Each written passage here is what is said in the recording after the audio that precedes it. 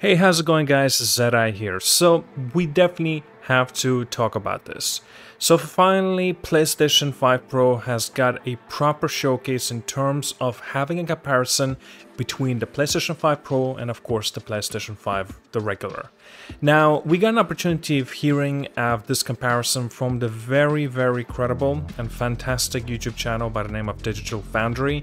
I love their stuff. I constantly watch their videos, especially their streams. Well, not the streams, but their podcasts, I should be more specific. And yet, it's so entertaining and interesting to hear about, even though half of stuff I don't even understand most of the time. I won't be just sugarcoating it here because I'll be honest, a lot of things in technology I unfortunately do not get. So this is a kind of a viewpoint from me that doesn't necessarily will be going into the PlayStation 5 Pro, let's say, right? And I'll be like looking at every little neat and nook and cranny just to see what is the benefit of having the PlayStation 5 Pro just in general. And in this case, Digital Foundry have received from Sony about approximately of 80 gigabytes of ProRes file and contained plenty of gameplay, footage of the Final Fantasy VII Rebirth, specifically played on the PlayStation 5 Pro. And in this video, as I'm playing it right now, they made a comparison and it was very entertaining to watch. And overall, what's been mentioned in this, yes, PlayStation 5 Pro is a boost. It genuinely is an upgrade comparing this to the PlayStation 5. Now, this article is coming from Eurogamer.net. If you want to check it out, I will leave down links below in the description. And I think you definitely would want to check out this article, because the reason I even really much consider making this video is because what comes after within this article. So what makes this interesting is that there is sort of a site that you will be able to launch this comparison tool. When you do so, you actually get to interact with this comparison, and you can see the differences that Final Fantasy VII Rebirth will have with the PlayStation Performance Smooth, PlayStation 5 graphics mode, and a PlayStation 5 Pro. And you can see the differences of what it actually entails and what it gives you in terms of the differences, right? Seeing the comparison for yourself. Now, obviously here, as we can see, if I zoom out, yes, you can zoom out yourself, you can zoom in yourself if you wish, and there's different images that portrays from their respective consoles, right? The respective way that they went about. So how close you can get in, how close you can zoom in, and of course, yes, you can actually move the footage. Look, like right now we're looking at Tifa, and we can just zoom in on Tifa more and more. Let's do maybe a little bit more right here, yeah, and we can clearly see the differences comparing to PlayStation Performance Smooth, PlayStation Graphics Mode, and of course the PlayStation 5 Pro. And now when we are actually paying attention to this, we can clearly see some things, right? Some differences, right? As you can clearly see already, perhaps you can spot it, how much of the PlayStation performance, you can clearly see her face and just general overall, it's all like smoothed out and it's very blurry. But the PlayStation graphics mode is a lot more fresh in terms of you can clearly see the clarity. PlayStation 5 Pro takes a step further, and you can clearly see how much of an improvement it is comparing to the original of the PlayStation 5. The PlayStation 5 Pro also, as you can see, has a kind of a color variant, or at least some sort of a brightness and stuff that you clearly can see that there is an improvement done. Let's zoom in a little more even. Let's go right up to her eyes. I'm curious about that. This is the maximum zoom. So you can clearly see that she's looking at something, and this is a lot more clarity you can clearly see in the PlayStation 5 Pro. Now, let's go to the next image just for the comparison's sake and see the differences. And here we are. We can see clouds, like looking at the horizon of distance. And let's zoom in on him. But this time I'm gonna try to overlay the images. So in this case, this is just one image. And now I can drag and see the differences from Performance Smooth, graphics, and of course the PS5 Pro. And let's zoom in a little more. Okay, so we have here, there's the PlayStation 5 Pro on the right side anyway. We're in the middle of the graphics, and of course the performance. Look how much blurred out it really is. And of course, if we take a look at Tifa, maybe Tifa will be better representation in this case. Look, I think this is the word anti-aliasing issues that is going through this little bit of a noise in the graphics, even in graphics mode, my goodness. So it must be very blurry on performance. Yes, it's also the noise is here, and there's also a graphics issue, and it's very blurry. So yeah, as you can clearly see, okay, let's take a look. Red, like see his tail, maybe the fire. How does the fire look? Oh wow, that looks quite different. Maybe they captured a moment a little bit differently, that's why his fire's a bit different comparing. Alright, so yeah, you can clearly see he's very blurred out in here. In the graphics mode, he's a lot more clear, and then PS5 Pro mode, well, he's even a step up from there. Now let's go to the nature itself, and let's go to overlay images and back to 3 images for the performance, graphics, and a Pro variant. So I did see quite a lot of comparisons done with this zooming into this rock, and yeah, clearly the just performance, it is very blurry. Graphics, it's a little more clear, but the PlayStation 5 Pro version is obviously far better. And of course, one more. So, well, I'm not gonna zoom in right in the middle. I'm actually gonna go look out and maybe take a look at Tifa once again, right? And see red. Look, oh my goodness, you can clearly see the difference.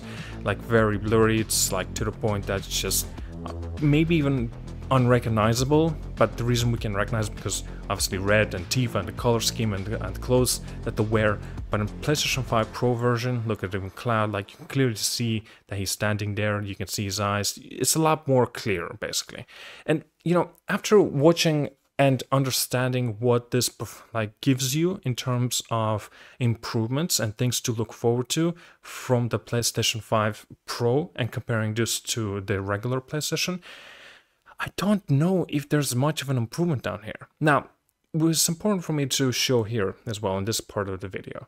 So we're making, well, Digital Foundry, I should be very specific. Digital Foundry is making a comparison of the PlayStation 5, the performance, quality, and of course the Pro variant, and seeing how much of an improvement there is in terms of the performance.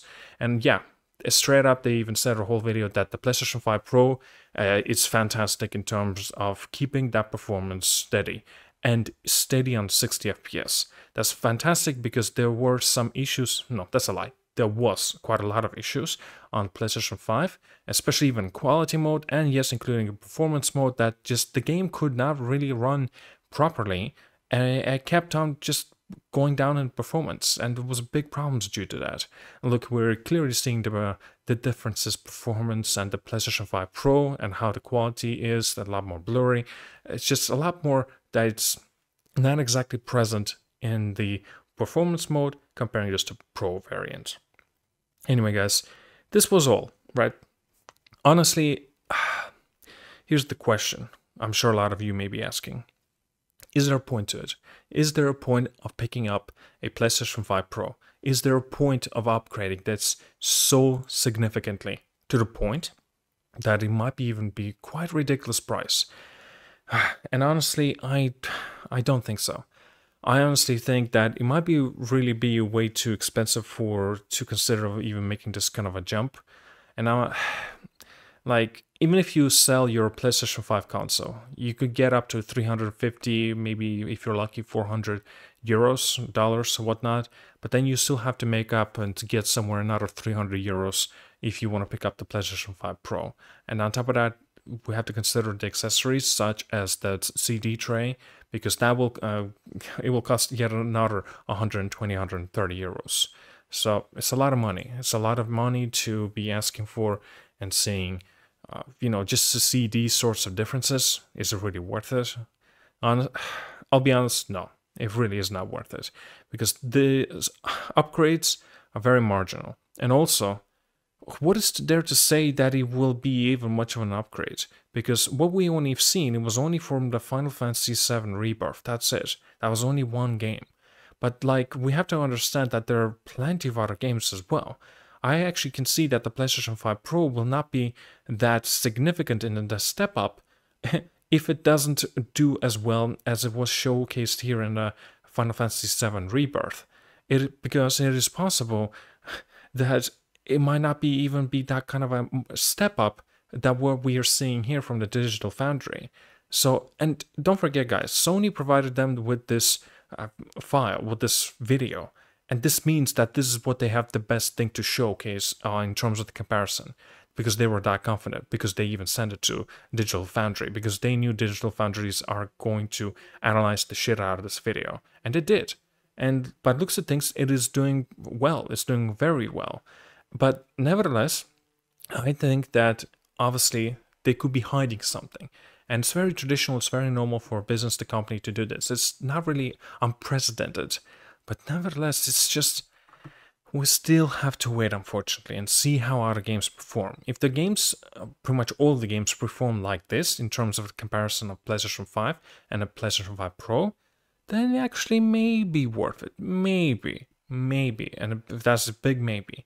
But if this is the maximum, this is all they can do, and only Final Fantasy VII Rebirth can actually, really take the full advantage of the PS5 Pro, what is the point of upgrade then in that case? You know what I mean? Because you're not going to be doing this sort of kind of comparison between the two for yourself. The only time you actually would be paying attention to these sorts of aspects is from the Digital Foundry's videos and some other people's videos, and seeing how much of an improvement will it be or will it not be.